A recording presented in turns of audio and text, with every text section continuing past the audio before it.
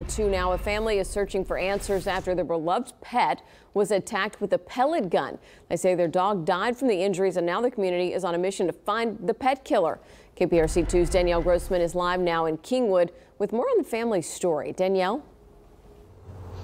Guys, Mitchell the dog was loved by the entire family. He even just had a recent litter with Stevie right here. And these are the pups that they just had a few weeks ago. His life was cut short in this very backyard where he was waiting for his owners. Now the family just wants some answers. I just can't imagine somebody doing something like that. It's unbelievable. In this day and time, in this neighborhood, in Kings Manor, in Kingwood, Texas. Heartbreak, tears, and questions. A community's in shock, wondering how this could happen here. It just breaks your heart to think that we live in a world today where this stuff can happen to an innocent dog. I mean, come on. This is Mitchell. He was loved by everyone in his family, but the bond between these two was unmatched. Aww.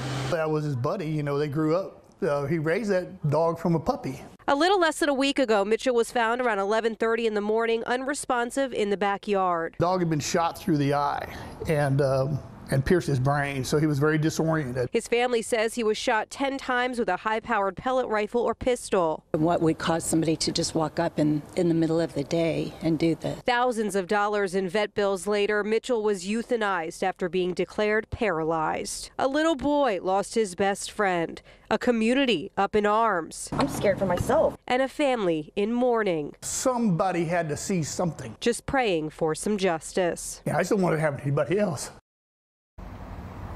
Now, since the incident happened, the family's taken multiple steps to ensure the safety of the other dogs here on the property. They have cameras now in the front door, cameras in the backyard where the dog was shot, and even in the back. They also installed this fence right here as another safety precaution. The community's rallied behind them, raised about $1,000 to find the person responsible. If convicted, the suspect could face up to 2 years behind bars and a $10,000 fine, and it's currently being investigated.